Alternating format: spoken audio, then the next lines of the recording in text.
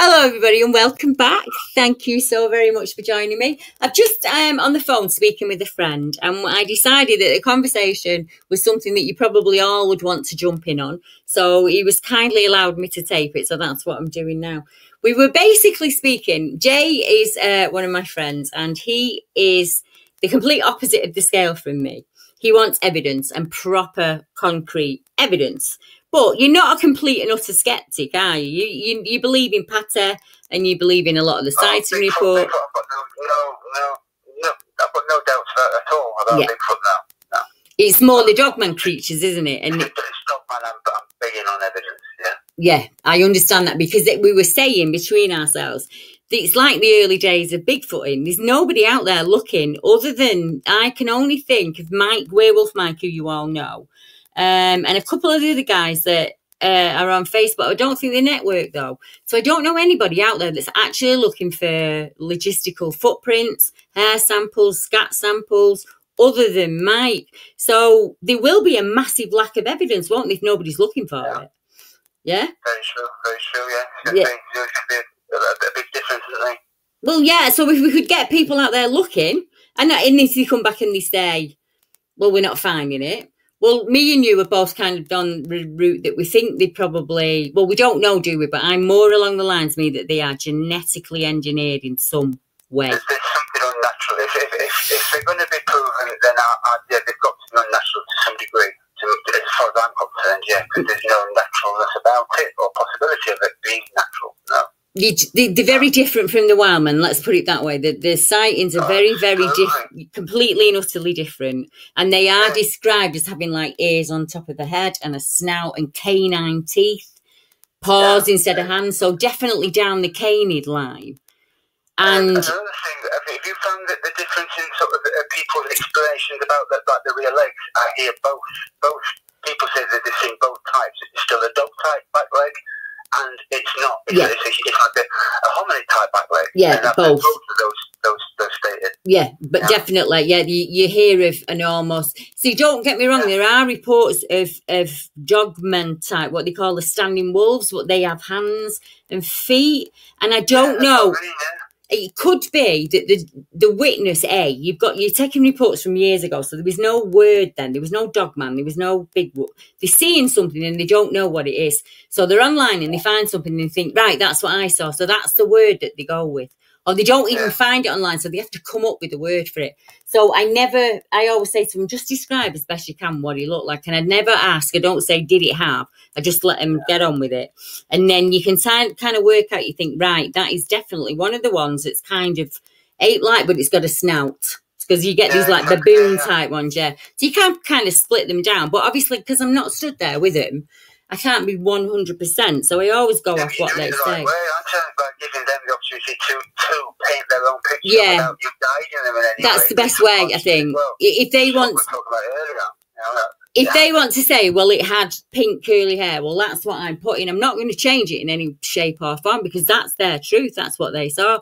But there is definitely this leg dog shape with a tail, proper canid teeth, normally yellow eyes or red eyes.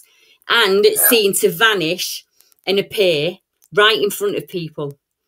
So not even slinking around the corner and disappear, actually vaporising in front of them. It's strange, isn't it? Yeah. And you've got to think, there has been stories about something similar going back time for a long time. Always, in every country of the year. Like I said, there's always got to be kernel of truth in anything which is like that, no matter how small it is. I agree. It's come from somewhere. And at a time... Yeah, and I always say, long before the internet, if we only go back 300 years, there are accounts of not only like dogman creatures, but all of the creatures we speak about today. But that's in a world where people couldn't communicate. There were oceans between them, yet they still have the same stories. They have the same stories in Australia that they have in Germany.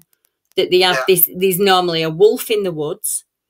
And there is normally this either, some countries it's a woman that's hair covered and carries children off in a basket. And in other countries like the UK, it's a man, a hair covered man that takes children or young maidens.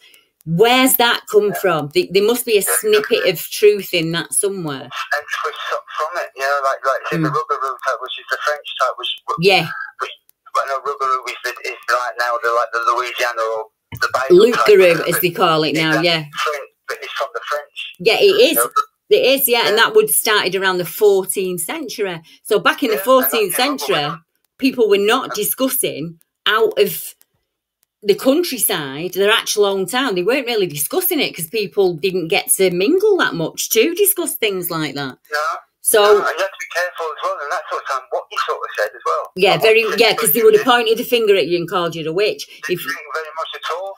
Yeah, it would not have gone well for anyone, would it? The other thing is, when you think about it, they are mentioned in the trials in some of the witches. I hate the witch masters. He took many of my sisters, but they were very good at keeping journals because they were rich men, and rich men like to be law, and what happened there was something there with witches, and their familiars or whatever you call them, but it was something which was abused again. Yeah. Because it was money, you know, for every witch they burnt it. That's exactly that. Exactly that. There was that's what that was, but again, it's coming from something, so the essence of it is reality. So, but you're right, they will often mention things like that, and it's coming from somewhere. It's got to have been, you wouldn't have journaled about it if it wasn't important. I mean, even in Caesar's diary, and the Pliny, when Pliny the Elder and Pliny the Younger, to actually write it down, it must have been of some significance to do that. So why did they do that? The Gauls wrote about them. Saxons wrote about them. So they just always been here. It's always been in our history. You go to Wales, the werewolf reports in Wales go all the way back to the 1st century. Yeah. But you ask people in Wales and they don't really realise that. And it's the same in Ireland. There are hundreds of werewolf, or this wolf-like creature that comes into the village, leaves animal mutilation, and will howl and take children and babies and things like that. And what is that a little bit of turmoil through? What is it? Is that what we're seeing now? And that's why there is no evidence, because they're ethereal. They're not. It could be. Is that what's really happening? It very well could be. We're seeing them around cemeteries. This is something what always brings me to it. You know, like we said, Dogman is canid. So a canid is very territorial and dominant, and it will control its area. So it would not allow any sort of coyote or wolf pack to be anywhere in existence. It wouldn't allow them. Yeah. So how are they successfully being around? And that just wouldn't happen. So that again makes me think if they're there, they're supernatural. They can't be. They're not fur. I tell you that now. They're just not naturally anyway. They could. There's the theory that they could be both, so that they could be dimensional or come from a realm of some kind. So they're in and out here when they feel like being here. That would be the other explanation, that they're a reality in a different realm, which is right. And who's to say that those slips don't exist? Yeah, exactly. It could be that, and it could be that they are flesh and blood, and we just don't understand them, and we are putting abilities on them that they don't have. Do you get what I mean? Because to us, it's almost magical. A lot of the reports don't mention. They'll say it was hunched and as big as a horse, and big and thick and muscle like a horse, but it had a snout like a dog. Dog's not the first word that they go for. They describe the bulk of the thing before they describe. It's that's important in the sighting to the witness, is the actual size, the bulk of it, and how fast that it moved. All of them trying to hone in on those. They say, I just can't get over it. It was how big it was. It was just anything like that to me. That there's nothing there that takes it out of Sasquatch sort of place. Yeah, I get what you're saying. Yeah. And I think a lot. I don't know how much are misidentified, and that with this now, because I'm not. I get what you mean. 1, 2, 3, 4 types either, you know. Well, that's how. You're right, because that's how I ended up looking into Dogman reports, because I realised back years and years ago that these reports could cross. It's depending on what the witness is saying to me, so I need to be really careful. That's it. And that could be the witness report could be from their angle they're looking at. Yes. You know, that's where you get that flat nose. If you know that there's nostrils. Exactly that. If you're looking below and they say the nostrils flare, not going to see open nostrils, so you're not going to get that. Exactly that. That is it. I've never been able to get it into words like that, Jay, to explain to people exactly like that. Yeah. When I saw the thing that I saw, I was lay down on the floor messing with my friend, and it leant over me. So I saw it kind of face to face, same level. And I would have said that it had quite a flat, splayed nose, like a boxer when they've been punched. Yeah? Yeah. The lady that saw it 2 years after me, and I really do think it was the same one because she described the hair colour and everything exactly. Yeah. She said it had a nose like a pig, and I could not understand that. I kept thinking, why would she say that? Yeah, and I've heard that before in a few reports. Like Yeah. America, they say like pig-like, and I thought, no, but that's what that is, because then they said, oh, it's pig man, pig spot. Yeah, and I'm thinking maybe it was the angle. And one night I'm watching, you know, I'm sat watching boxing with my dad, and Chris Eubanks, and I said, exactly like that, Dad, his nose was exactly like that. And I thought, because she's seen it from a completely different angle than me. Yeah, which is a good example what you're using there, because depending on the angle and how you're breathing, you're going to describe his nose completely different. Exactly, and that was it. That was what made me think, right, I need to stop putting labels on things and just looking at the actual descriptions and what they say. As soon as somebody said, like I said, it's called gorilla or ape, and I think that's the hair, they fix the nose if they're looking down. It's all we know. Yeah, it's all we know, isn't it, in the UK? We don't have bear or anything like that. So if it's somebody already who's biased in that, leaning towards that straight away, that's what they put in. Yeah? And that's why you still got groups saying it's an orangutan. Yeah, lots of them.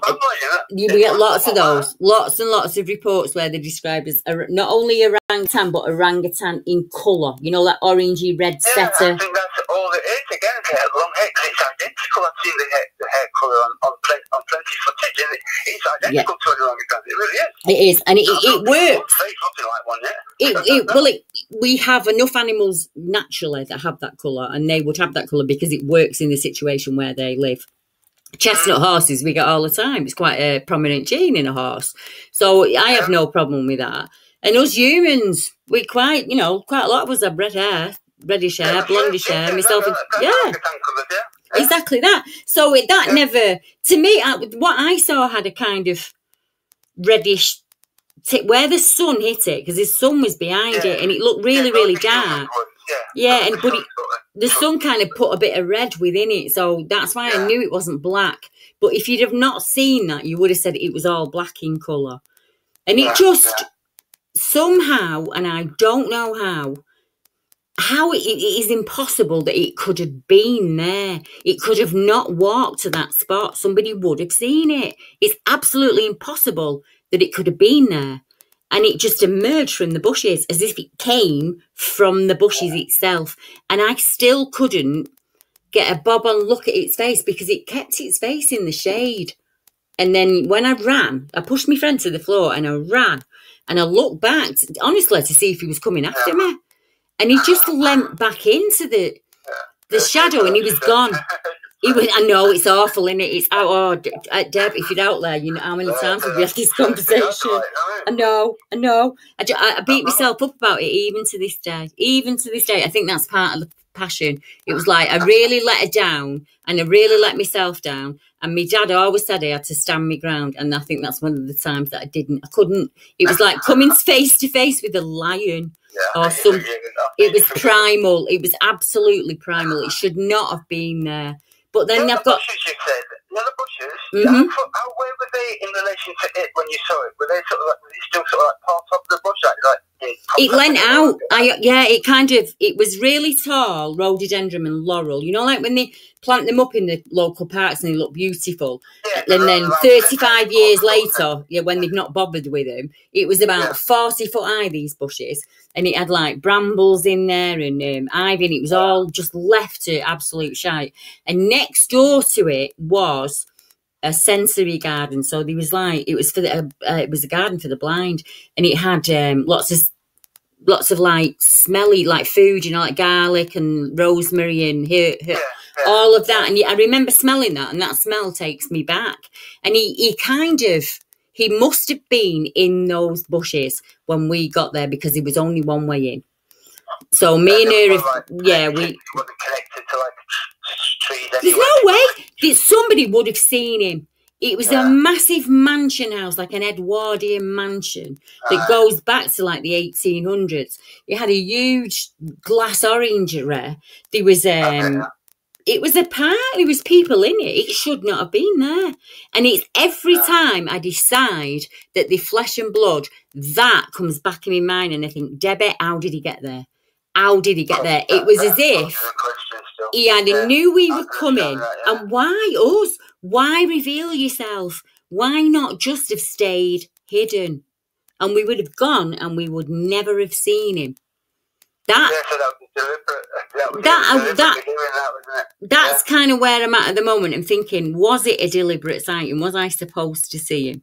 Are some of these sightings deliberate? You do what you do now, because look what it's led to. Yeah, yeah. It wasn't done for no reason, was it? No. It had an effect. If there was a reason, it has actually led to something. It's had more than an effect. It's had like a massive effect on my life. So because I'm questioning.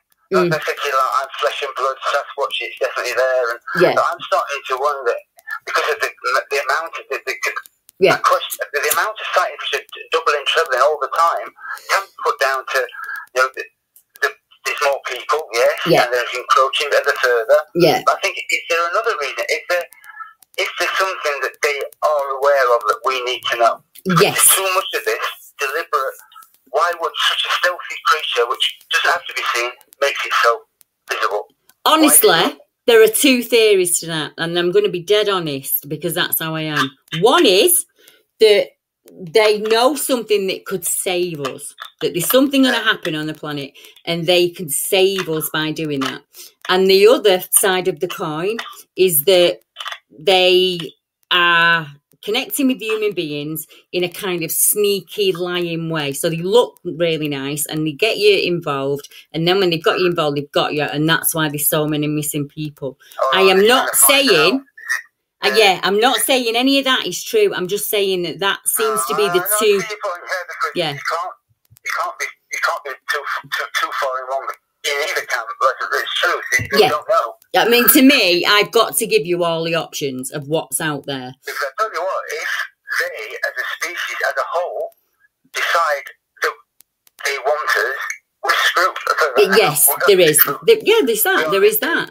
Big trouble. Yeah, I always say I have never had any bad at any point while I've had interactions with them. I never, ever have. But that doesn't mean that I'm correct. I could be 100% wrong, and I am more than happy to admit that to anybody. My beliefs are just my beliefs at the end of the day. But I also take hundreds of reports. When you were lucky enough that you were guest hosted a few times with Dee, I always get his last name wrong. Dee Doss. That's the one. And you know yourself that the sighting reports, and they come in. So when you listen to them over and over again, you start to pick up on little, you think, oh, that's what they said. That other lady said that, and that other gent said, yeah. With the video scanning I'm doing, I'm noticing certain behaviours and differences in behaviours. Different cameras being used. I've seen it, and it's obvious to me. Yeah, it's completely different. They're not. It's like I know a family sort of goes toward the TV and watches the television out of interest. That's what they're doing to static cameras that are unmanned. Yeah. And I didn't know this until recently. I've watched it over and over again, and they sort of gravitate slowly into position, and they just stay there and watch until the person returns. Right. It's crazy. But then when they're watching, because people don't realise when they're walking through with the camera and they say, there's nothing here, there's nothing here. Well, now with that started doing it like that technique I was telling you about, I'm seeing that they never follow it. If they're in an active zone, they're always there. Right. Always. And they don't realise it. You just don't see it. You just be careful, mate. I don't know. Right. See, that's a skill. There will be people out there who want to know how to do that. And send me your email, mate, and I will send your email over to Jed. Yeah, and then he can show you his technique and how he does it. But you see, the poor man's technique. It's not a poor man's technique, is it? No one's poorer than me. I've got a laptop that's held together with like wing and a prayer at the minute. Oh, every time I turn it on, I groan. But honest to God. You're going to do it, aren't you? You're going to find a way. Of course I'm going to find a way. And you're going to find a way, aren't you? Because that's... I know, you said to me at the very, very beginning of this conversation, I don't think I'd have anything that anybody would want to listen to. And I said to you, for me, it's about, there'll be lots of, I get all the time people say to me, I'd love to join, Debbie, but I'm only into the Bigfoot stuff, doesn't matter. We're into paranormal, we're into UFO, we're into the Dogmen. I think that all of this phenomenon may be linked in some way, me. That's the way my... Well, I think there's definitely a link somehow. I'm not saying like yeah. I don't think so, but I think the aliens, because I do believe that they're visited it, I think they're interested in them too, and I think that's what might be. I think they might be wary of them and try and hide from them. I don't think they like it at all. You don't seem to get them in the same areas. People don't tend to say like, I saw a Dogman here 1 month and I saw a Bigfoot. Yeah, that's true. Yeah, you don't hear that. And I see on the map that certain areas seem to be Dogmen, like northeast coast, for instance. If you go to the south, south and you go like links, and the Yorkshire Wolds and the Yorkshire Dales, it's Dogmen and werewolf reports. But as you get nearer, when does that start? Because I told you in the email about where my mom is, that area. When did it start down there? I think. Far down? Say it again, sorry. How far down? Where Chapel Town. Yes, yeah. Most definitely. Right onto there, and I'd love to ask farmers around there, quietly, if there is because they must be, if they're there, there's got to be stuff going missing. That's what me and Paul Sinclair do. I don't know how Paul does it, but what I tend to do is I say I'm a paranormal investigator. Have you ever noticed anything strange on your land, like lights or animal, and then just say the animal mutilations or missing animals, and they'll either say no, not at all, but 1 in 5 will say, well, it's funny you should say that, and then they'll say like at Bempton where they found 30 sheep in it. The response from different ones could be very, very extreme at times, Yeah, no, I've never found that. I'll be honest. No, never. In all the years I've done it, I've never found that from anybody. And I thought that I'd get that in the beginning. I really didn't. I didn't. I've never experienced. Everybody is always. They just normally say, oh, no, not at all, love. But Brian down the road, and then you think, right, well, I've got a bit of a lead. I'll go and find Brian and just, can I buy you a pint? Or, you're going in the pub, can I get you a butter? And then I just ask. I'm just cheeky. Because that's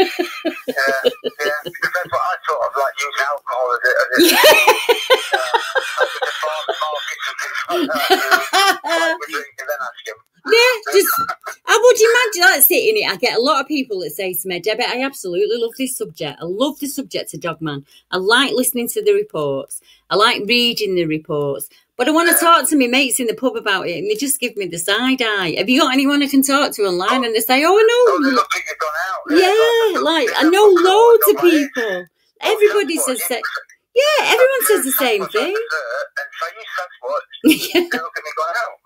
All right, then, Bigfoot. I always...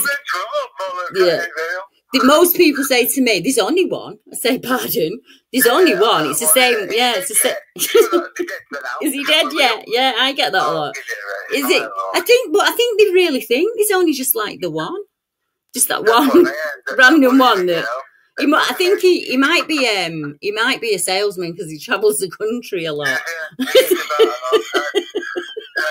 Well, there you go then. But if you believe that it's a hoax, well, don't you think that guy with the wooden foot is getting about a bit as well? Yeah, exactly that, yeah. Well, that's it. You've got to say that, haven't you? See, they say in the UK, they go, oh, it's too small. The advantage of it being too small is we haven't got far to look. So we've not got to go 3 days into our research area to be looking. We can be nipping in and out and seeing, and setting a few, like we said before, hair traps are really easy. It's just back to front duct tape. If you think there's something in that area, just stick some back to front duct tape on a tree, and at some point you might get a bit of dog hair on it. Then we can get to a vet, and then we can get the vet to have a look at it. Just something really easy like that. Yeah, you've got. Don't forget. You've got people in America who are leaving traps out that have fishing hooks on them because they want a real DNA sample. And to me, that's cruel. But a bit of... exactly that. Yeah, why the hell would we do that? Such No. is a good nature. Yeah. It's not going to be good nature as long as it keeps walking into the fishing hooks. Exactly that, yeah. Yeah, and then all the other... I always think... You bob on, yeah. What about all the other animals? You know, why are you doing that kind of thing? Birds could get stuck on them, everything. Yeah. Horrible bastards. It's just... It's just... It's that race, the race to be right. That's what it's about. Science needs a body. No, it doesn't. No, we don't. It doesn't need a body at all. No, it doesn't. We just need a sample. We need a DNA sample. You can get a DNA sample without killing anything. So yeah, a bit of trap. Just get a... There's nothing to prove because they know. The government know. They know what it is. They send out enough people to go and wipe them out when they're being buggers. Right. You know? See, I do believe in that. I don't believe in all the reports, but there's some, you know, it's got to be true. It really has. See, you've heard, that's what I'm saying, you've heard more dogman accounts by far than I have. I've only heard most Brits, and I've got some from across Europe, but I've got very few American reports, because they just don't trust me, the Americans. They think I'm a bit shonker. So and there's a lot bigger names than me. You've got Dee, and you've got Sasquatch Chronicles, and you've got all the other guys. So why would they come to me? So I don't tend to get a lot of American reports, but I do research. I do, like you know, I research online, and I listen, and I try and pick up on certain things. And I've asked a few people over the last couple of months, and I said to him, have you found in the Dogman reports that like cemeteries and old ancient Native American ground and things like that? And they said, oh yeah, yeah. And like I say, on my research, it's almost 50-50 now. Like people saying dogman. But I've not seen like the evidence. It's saying Sasquatch. You know, it's like it might be a blood swatch, but it's still a lot of the time you can still see it. Yeah. To a degree, but they never give me anything with a dogman. Apart from you blatantly see CGI, like it looks a bit like a spot blob, but it's got these real sharp 2 triangles, black, big massive ears on the top. Yeah, I know what you mean. About 3 foot tall. Well, we can just...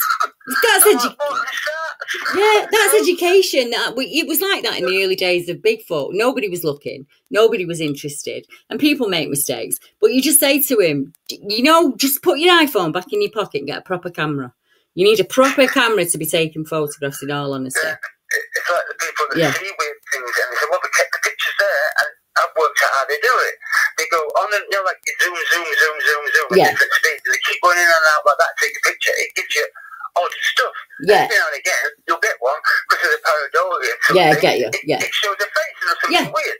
There's a lot of misinformation out there, isn't there? There's a lot of misinformation. And the best way to curb that is to just teach people and just say, go back and take a comparison shot. If you think that something's in that, just go back as quick as you can and stand in exactly the same spot and take a few cameras by just moving left to right a little bit, and you will get it ideal. And then look at it.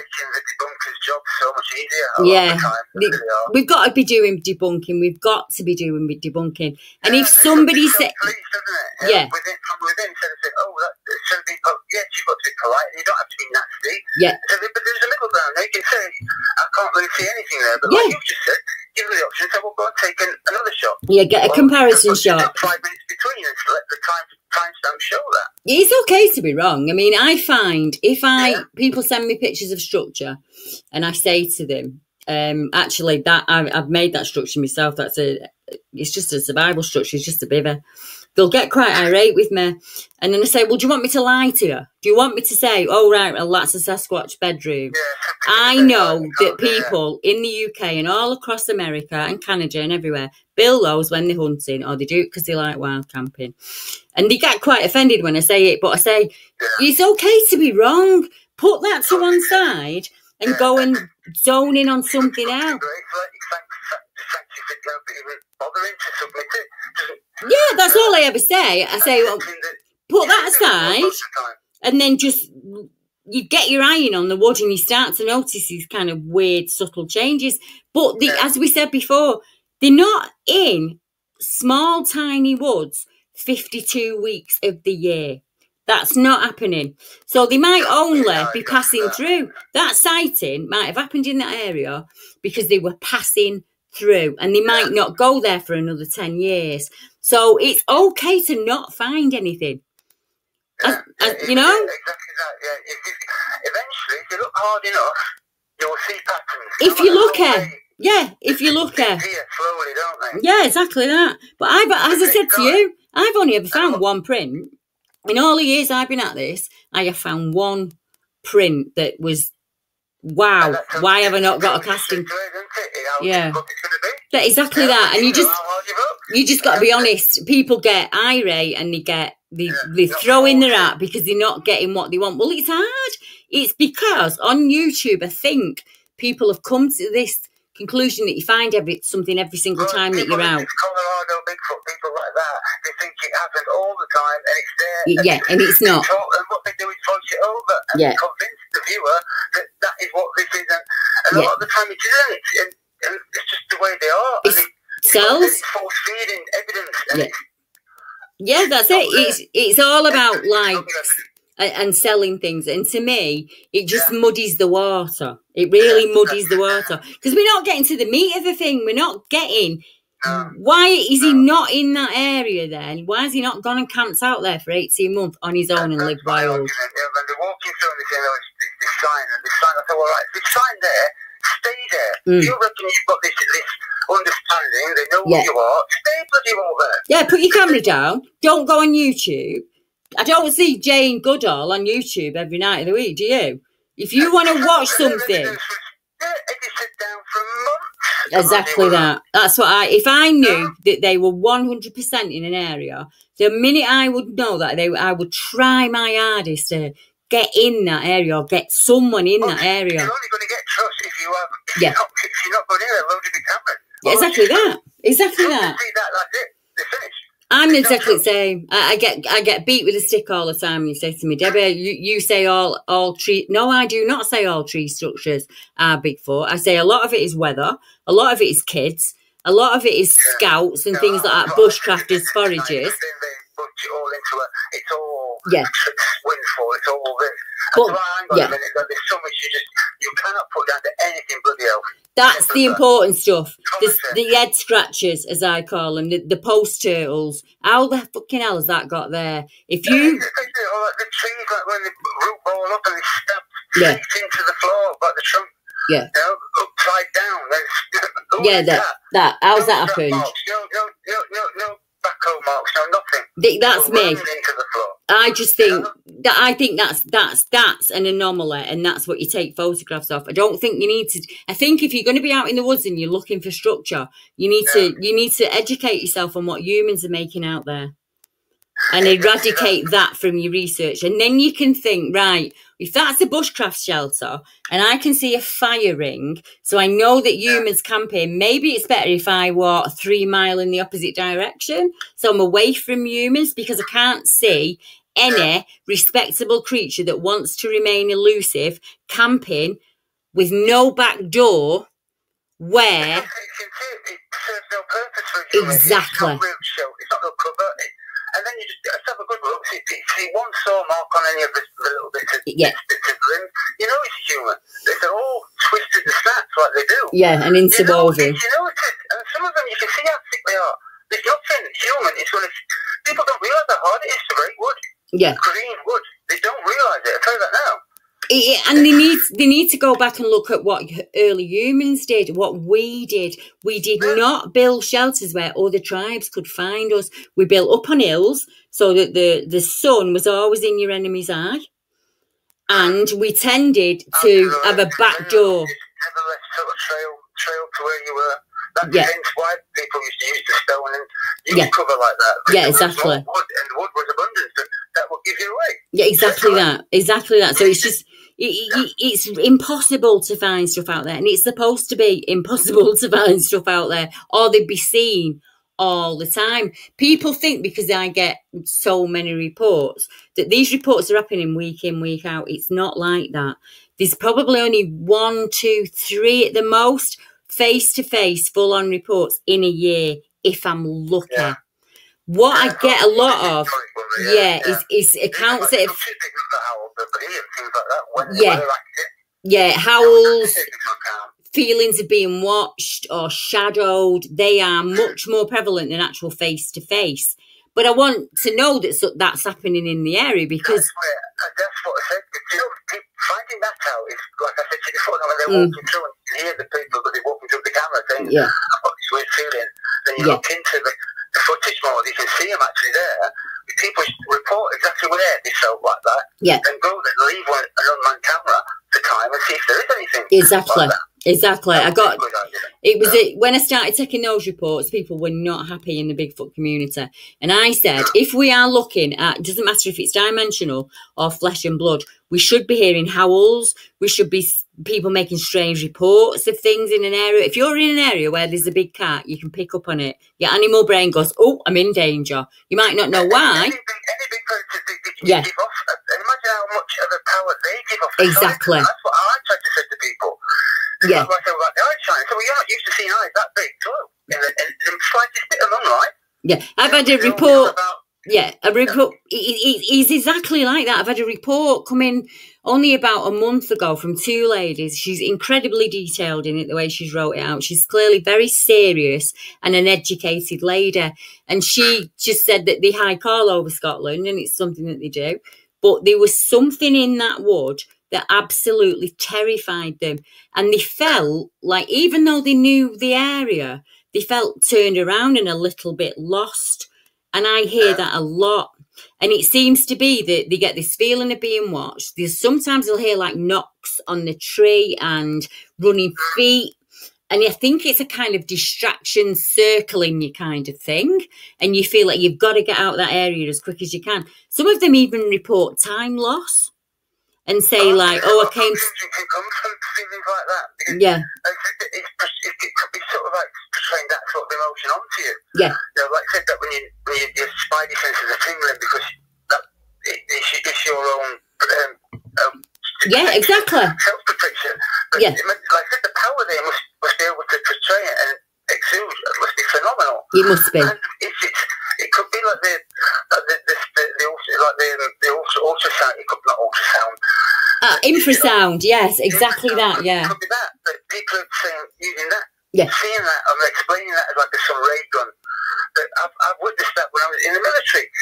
You don't even feel it. It's a low beat, and all that is, it vibrates certain parts of the inside, which make you feel like jelly, but it can make you feel very confused, sick. Yeah. And it can throw you completely to life. Exactly that. With magic, I said, no, that's an actual fact. Tigers can do that. Yes, they can. They sort of stand and wait to be hit. Exactly that. People say they feel it. They don't just hear it, they feel it in the chest. You feel it inside you, and it completely throws you, and it can play with you on so many different levels we don't even understand properly. Yeah, exactly that. And I think you need to take those reports because, as you said, we should be, if people are brave enough, we should be people going into those areas and taking a few random shots and seeing with a camera and seeing if anything actually does come up. And just spending a bit of time in the area and seeing if they pick, is there a certain part of the area where you feel like you need to leave, but you don't in other areas? Well, maybe listen to that and back out a bit, but do a bit of research on that area. See if anybody's reported anything paranormal or the lady that's, Did you always feel like that? Yeah. Or was it just that particular time? It can be. Some people, some people feel it once in their life, and others it's a recurring thing. I mean, for me, it's been a recurring thing, and it's like, oh my Lord, I am not on my own, and it's the worst feeling in the world. And for me, it kind of all the heckles go up on the back of my neck. It's a terrifying feeling. Yeah, it is. It is. Walking around the desert of Afghanistan in the dark. Exactly. With the crappiest night vision goggles in the world. Oh God. You know, where anything can glow up bright. Yeah. And you know what they do? Yeah, I get you. You have to fight down some fear just to do your job and remain calm. Yeah. You know, and I've seen colleagues who failed to do it. Well, they fail, and they come home, and you can't feel worse, bad about them or be I get you. harsh. Yeah. You know, we've all got a breaking point, and some people just really don't understand what real fear is. Yeah, it is. Yeah, as you said, we're immersed in this 3D reality world, aren't we? So we become numb to fear. So we need an even bigger and bigger fix each time for some people, because it's just that society accepts violence, doesn't it? So it's an everyday thing. Like, with the adrenaline junkie type thing, but I think that's true fear. It's very limited. Yeah, I agree. In certain situations, heaven forbid, people don't end up in that situation. They'll learn real fear. I've got witnesses like that. When you're in the woods and that giving you that emotion, I think that is real fear. I really do. As you know yourself, a lot of the serving soldiers came back and just did not. The jobs weren't saved. There was no housing for them. There was no help for them. And a lot of them just bubbed out and just went into the woods. And they're still out there now, just living in the woods, doing what they know best and staying away from society. And I've been lucky enough... Especially like the Japanese prison war. Yeah, exactly. My dad tried to do it only because his family kept him. But he started to sit in the kitchen chair in the middle of the garden in the pouring rain. Every time it rained, he had to sit outside. But he would have buggered off. He tried to. He's right. Tried to go back. Yeah, you hear it in soldiers. You hear it in feral children, where they've been out in the woods and they've been raised feral, and they suddenly rescued, and them kids do everything they can to get back. Because it's all they know. It's their natural to them. It's their natural environment. So being wet doesn't matter. Being dirty doesn't matter. Catching your own food doesn't matter. It's what you know. And self-reliance. You feel more comfortable when you know you don't know where your food's coming from, but you know you've got to do it reliant. Because that's all I know. So I've been lucky enough. I managed to get hold of a soldier that had served, but he waited around about 25 years before he came forward. And when I spoke to him, he put me in touch with quite a few other people. And they said themselves that they've had really weird, not so many face-to-face, but while they've been out there, they had noticed, what did he call it? Ground truth. He said, Debbie, it looked like somebody had not only covered up the trail, but they had also left false trail. So if you were looking for them, you'd go in the complete opposite direction. And he went, the only place I have ever seen that is in Afghanistan, where we leave, if you're left out there and you've got to stay out there until they come in and can get you, the best thing you can do is cover all of your trail and leave a false trail going west, and you go south. If you get split, absolutely, that's what you're told to do. If there's anywhere where you can't help but leave your own trail, then you try and be deceptive. That's all we're told to do. And he said any which way you can. He was finding sign of that. He was. So if he's out there and he's living out there and he's saying to me, Debbie, there's something out here that is strategically cleverer than I am. Something's creeping around the tent. Something's tracking food. And his dogs were terrified. And he just led from one to another to another. And well, I think they are the, like I said, they talk about Sasquatch in particular. I think they are attuned and most perfectly honed animal or creature. Yeah, to that, they're masters of their own environment. Most definitely. Like they utilise time and time again. I'm seeing military strategy. I'm seeing them use it like out of normal behaviour pattern, and that says something. That takes some doing. It is. That's not common sense. It's not like common sense. It's a level of intelligence, isn't it? It's phenomenal what they do. And I think a lot of the time we just don't. I think that's why we get a lot of the magic of the like vanish. It's so quick as well. And like the two people got the blur and they do to stuff around like a spider. So even if something's 9 foot tall, it's only maybe 18 inches high, and you're not looking for something like that, are you? No. You're gonna miss.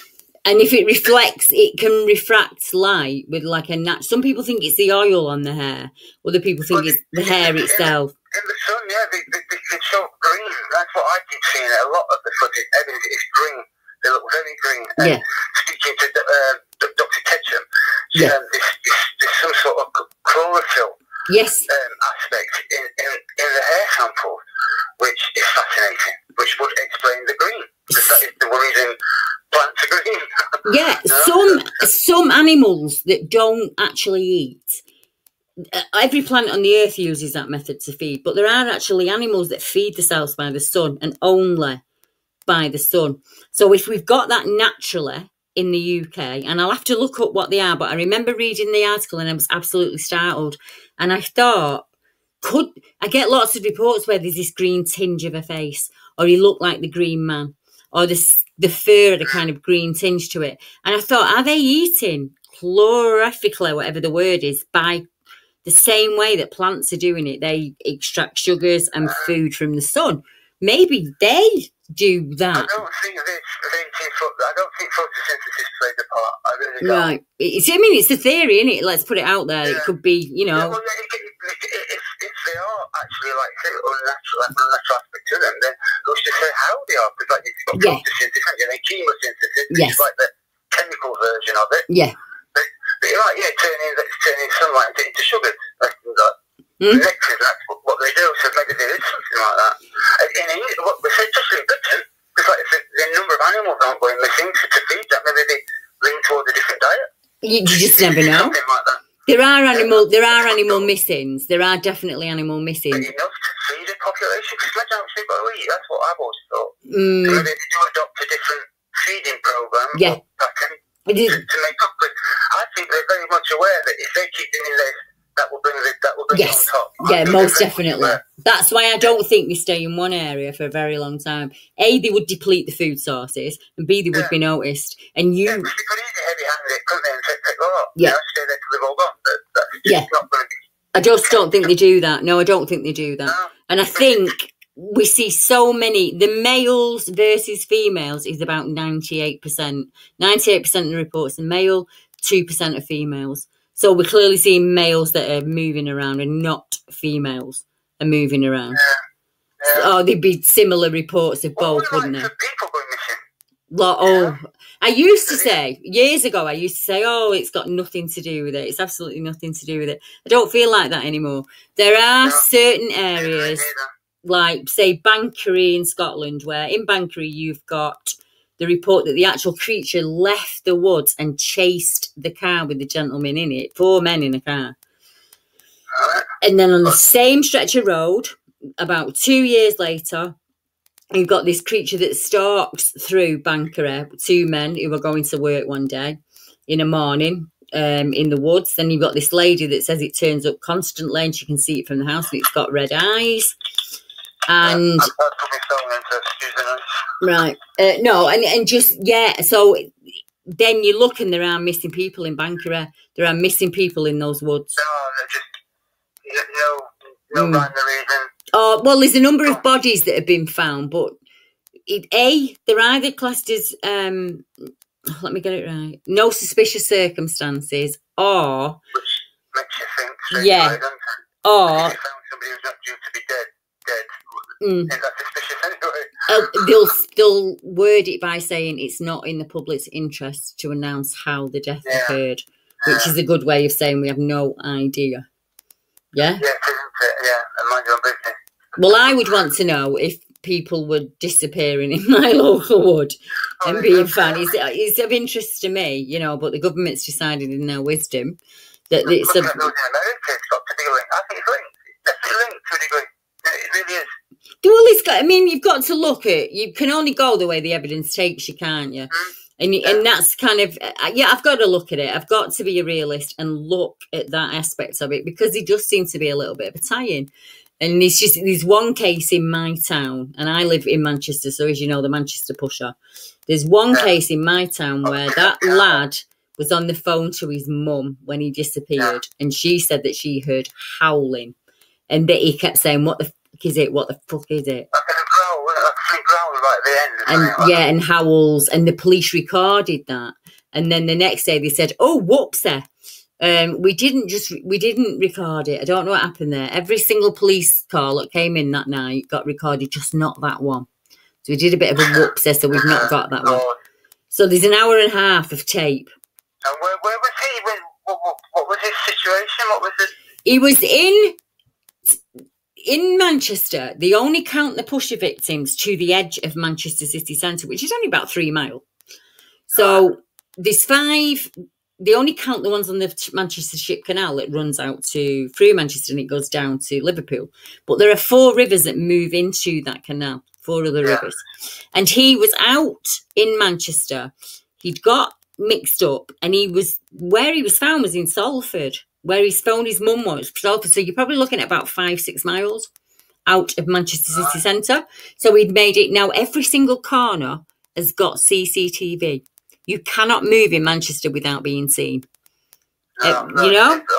That's right, you're right. Yeah, you can't. So he's managed to make it to the docks of the Manchester Ship Canal. Now, there's no real direct route unless you walk the canal yourself. And if you did that, you would realise that you were walking away from town because it gets darker and darker and darker as you leave the route. Yeah? Yeah. So he would have turned around and gone back. Right. And he phoned his mum and he was in abject panic. And his mum's listening. She's got her iPhone on and he's phoning on the iPhone. And he's hysterical. So like any mum would, she picks the house phone up and phones 999. Yeah. Tells the operator what's happening. And she can hear him screaming, what the fucking hell is it? Pardon me, what the fuck is it? And you could hear howling in the background. And so she put the house phone and the iPhone together because the woman on the phone said, right, we're taping the call and we're going to try and listen and see if we can pick up anything that'll tell us which part of the Irwell he's on. Yeah? Yeah. Yeah. So that's what they were doing. And his mum was firing questions at him. They never found, I don't think, I'd have to check. I'm sure they didn't find his body at all. But I do remember that they found, yeah, I'll have to double check. I'll have to double check and get back to you. And I can't remember whether, because there's so many of these, it's past 90 now of these victims. So I get them mixed up when I'm thinking about them. But they definitely found his phone in an area that the police said that they'd already searched 2 days before. And the mum and dad found it by ringing it. So why the police haven't thought to do that is... Yeah, or use the sort of like... Find my iPhone app. They can locate it, can't they? Yeah, you just find my iPhone app and yeah. We so turned our locator thing off, apparently they can find it every time. Yeah, and then you're talking about a force that told a mum 10 years ago, this is your son on CCTV, walking in the opposite direction of the way he should have been going. He's heading for the River Irwell and we think he's probably fell in. When they check that video about 8 years later, it's not even her boy. Right. So that's what you're dealing with. And the police are not looking into the disappearances at all. Straight away, there's something up. Yeah, they're just saying there's no suspicious circumstances at all, and it's not in the public interest to link the deaths together because there's no proven pattern in the deaths. And they're all males between 17 and 35. And then there's a jump of around 15 years, and then you start picking up males from 45 to about 80. Very few females, mostly males, and that pattern spreads all across the UK. But they're trying to put the link about the homosexual link, haven't they? That's all the news report. Because of the area of town where the canal goes through, it just so happens that the gay village is there. But lots and lots of straight people go to the gay village. It's only called that because it's an entertainment area. All the drag queens put the shows on there. It's a tourism thing, but they do it for tourism. That's why they call it that. But it used to be a beautiful part. It's a very original Victorian part of, and you've still got that. So you've got big buildings that used to be mills, and these very dark, thin canals that run between them. Yes, yeah, exactly that. That's exactly what you've got, yeah. And those rivers run out to the hills and the countryside. And it just seems a really incredible place that all of these disappearances are happening. It could very well be a serial killer. And we could very well split them up and say some may be suicide, some may be drunks that have fell in, some may be fights, or, you know, like they nicked your mobile, push you in the river. We've got to look at some of them, but there's so many cases. It could be like that. Yeah. That alone stands out and screams. Yeah, exactly. That really got my interest, and I thought that's incredibly strange because there's been 7 reports in mine's a dead small, tiny town, and we've had 7 reports. And then up in the northeast in Stanley, Consett, I think we've up to 4 reports there in a very small village. That's what my initial email to you. My first email was about Consett. I said I'd love to go there and ask the farmers around there because I went to my basic training at Catterick. We went to have like a weekend off at Consett. Right. And it's like how you would want to make a horror film set up in the Yorkshire Moors. That is it. Yeah. And that's where the reports are coming from. And we think there's a corridor there that's leading up to Kielder, through Harwood and up to Scotland, which is ideal, isn't it? I mean, they're not that far from Scotland in Northumbria. So you you're in the middle of nowhere. If you want to be up there, very easy. Exactly. Really decent deer population, really decent boar population. So it's an ideal area. So I'll put these 2 researchers at the minute that are looking at the concert witness accounts, and I put them both together in an email yesterday, so I can pop you in as well. And get you chatting between yourselves, because you might all be able to help each other out. And there's about 9-10 researchers up there, and I have a number of times I've sent her an email. I'd love to lend a hand, get some proper sort of like ground research experience in. That's why I made the group. That's why I made the members map. Let's get people on that members map and get them talking in email, and let's get teams out. If witness reports come in, I could phone you and say, look, a witness report is just come in. It's from the Beamish area. This is what happened, blah, blah, blah. Will you go out and speak to the witness, or will you go out and look at the area for me? And you could come back and say, Debbie, there's no way so much running about around there. It's the car park. Or you might come back and say, actually, there's something about, some like first-time witness reports. Yeah, exactly. That's what I'm hoping for. And that's what I'm hoping for. That's why I wouldn't put so much time into making that map if I didn't think it would work, and I can see it working. Because there's people all over the UK not realising that there's other people in their towns and villages who've got exactly the same interest as them. You know? Sort of like the island syndrome, don't you think? Yeah, I don't think we do ever. Yeah, exactly that. So the more I can get people put together, that's why I'm doing the conferences and things. It's something I can do online. It's really easy for me to do. And I can do it all with my voice activated stuff. So it's not strenuous, you get what I mean? And I think I want people meeting up and swapping stuff, because we all, you know stuff that I don't know, and I know stuff that you don't know. And I think that's how we're all going to learn. I've had one line in this sort of like community. They're all no experts. No idea. The people that said they are, but there's no expert. I'm not an expert, not by any means. I'm still learning. To find cameras, and we can all put a little bit together. Eventually, something is going to come out of it. We might do. We might find a thread.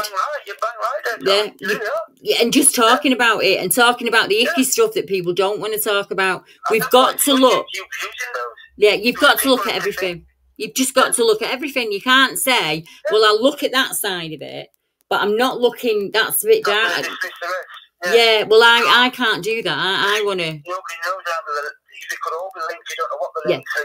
You might be missing the whole half of the picture by doing that anyway. Yeah, exactly. I'd be a fool. I think I'd be a fool to myself if I did that. I know not everybody's happy with it, but I don't care. Nobody was stood with me. If you want to be so exclusive and ostracise yourself from the bigger picture, that's not my problem. They were not stood with me that day. Unless they were stood with me that day, they cannot tell me where I should go or what I should do. They don't need an answer like I need. The people that are criticising me are not witnesses. Yeah, so to me, I think, well, you don't understand me, because I'm not coming from the same place. I'm not writing a book about it. I'm not doing it to prove anything. I'm looking for a flipping answer.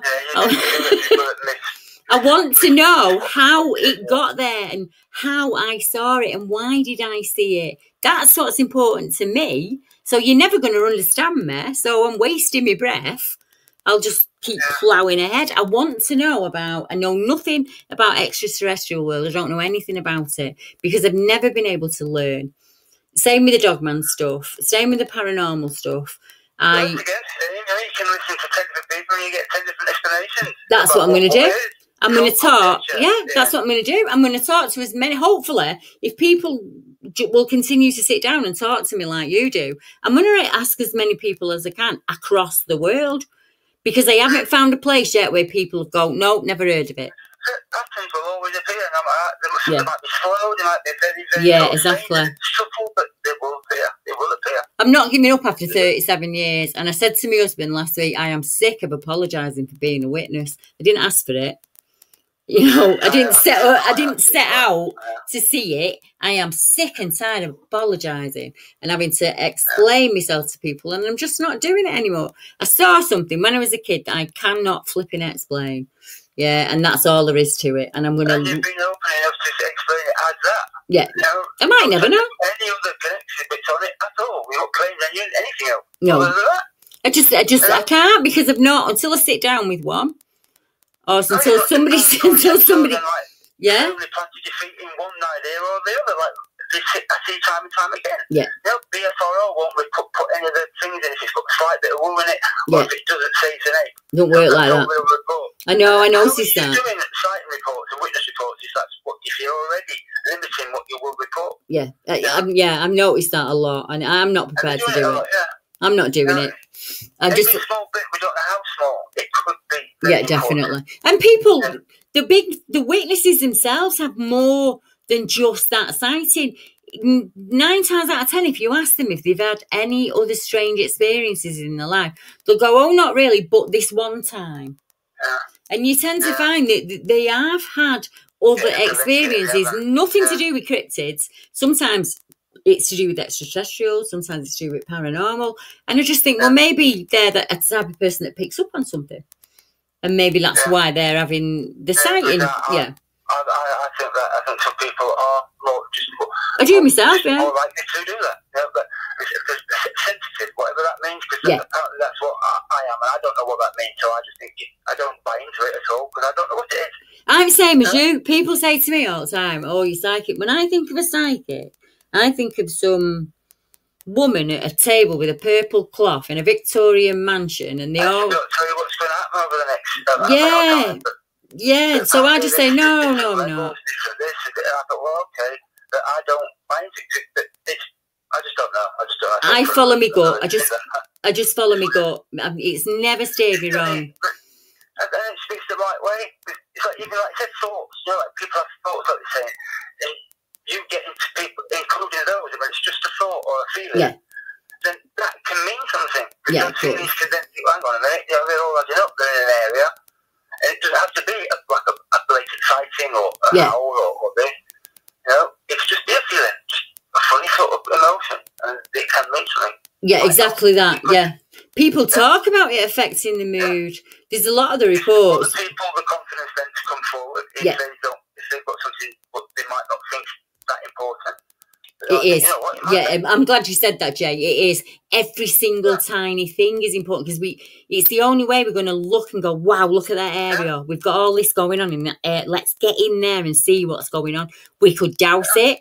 We could get psychics in there. We could get. Some things will work, some things might not, but who knows if you don't try it? Just get them in there. Let's just try it. Why not? And we never know. That's exactly what I want to do. So it's like, well, I'm just not. I know people know me as the Bigfoot woman, but it's never. I want to spread my wings and look. I'm 52. Yeah, I want to learn about other things. So I think that's what I'm going to do. I'm just going to spread out a bit more. And similar. Is that when they call it Arkham Drazer, isn't it? Yeah. Like that. Yeah. When everything what you're left with at the end, no matter how daft, that is what it is. That's what we're going to be like. The improbable. Diligent enough, it's going to do that. I speak to people who have seen the improbable on an almost daily basis. Yeah. And it just, after a while, when you see something, it stops shocking you. And I still get reports that take me breath where I think, oh my Lord, and I think that poor person. Right, what do I need to do? What do I need to do? How can I help him? How can I get, and I say, right.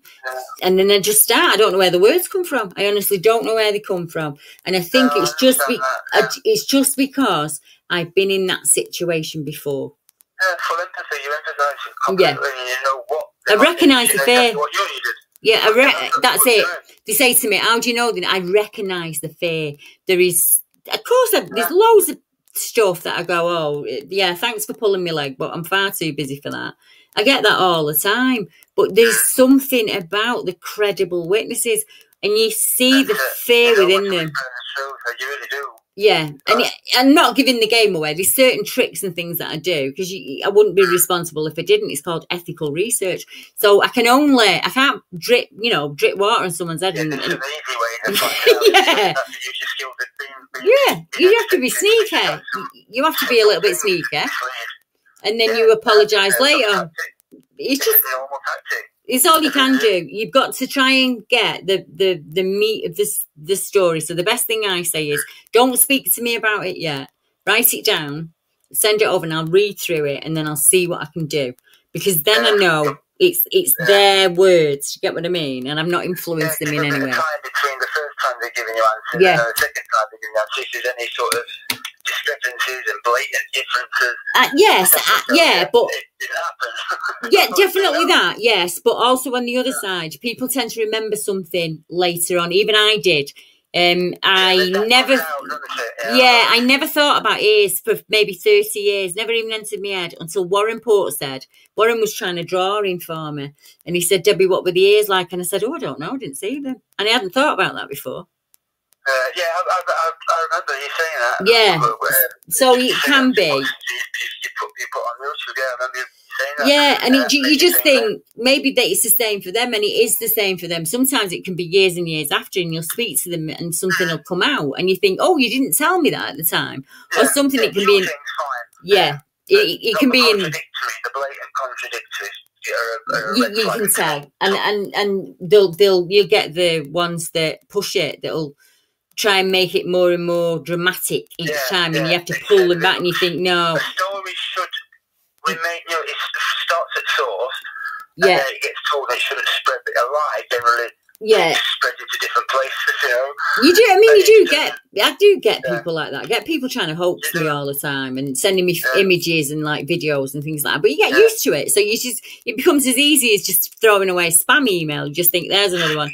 There's another one. You just get rid and move on. Yeah. It's always going to happen. It's just part of the course, isn't it? Really, in all honesty. Yeah, and I just take it in good grace. Well, I say to my husband, "Oh, they're not even trying anymore." Like, in the olden days, you used to get really good hoaxes. Now they can't even be bothered.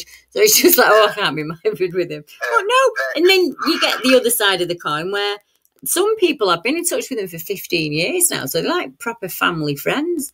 Do you know what I mean? So it has both sides, because you recognise something in them that they recognise in you. Because exactly that, because you've been through a similar thing, you see. Yeah. So, and it's easy. And you share a lot of secrets, so you become friends over the years. Something like that, they don't feel comfortable enough bringing out in just any company. Yeah, exactly. That means something when you can rely on that person. They know that they can get hold of me anytime they want, and I might not always be able to. If my pain's bad and I can't cope, I will get back to them though. I'll find a way of getting back to them, and they know that because they've been by my side so long. Yeah. And a lot of them have said to me, "Debbie, I want to be regressed. I really want to be regressed. I want to go back to that day." And so I found an hypnotist that I trust, and I made sure I trusted him first. And then I said, "You can film me. I don't care. Put me under, film me, and I'll tell you what happened that day." Yeah. And then a lot of them have said, "I want to do that." And I said, "Well, let's do it then. I'll be the guinea pig. And then if you want to go next, you go next. You know what I mean? And then we'll just do that." Yeah. And then push it. Even we might get a few details that we didn't get. Do you get what I mean? Like you'd. Yeah, who knows where that could go? Any sort of little sort of add-on bit which was never been mentioned before, or exactly that. In a different way that might just open people's minds and think, "Oh, yeah, exactly. That's what I'm thinking. Like that, and it might make the incident. We might be able to make the incident smaller for them in the mind. You get what I mean? Take the fear out of it for them. The same way that you could stop somebody smoking, or just say obviously you're okay with that now. When you're going to come back, you're going to leave that fear behind. Because I'd like to. I really can't wait to do it. I'm excited to do it because I just think, well, that's just absolutely perfect. If it's okay with you, Jay, I'm going to wrap things up now, if that's all right. Yeah, that's fine. Don't put the phone down. Don't put the phone down when I finish. I'm just going to say goodbye to the listeners, and then I'll still be here for you. So I hope you enjoyed it, and I will definitely get Jay back on. And if you've got any questions for Jay, pop them over to me in email or write them in the comments below. And the next time I bring him on, I can ask him and we can answer them for you. So until next time, thank you all very much for joining me. Good night. Good night.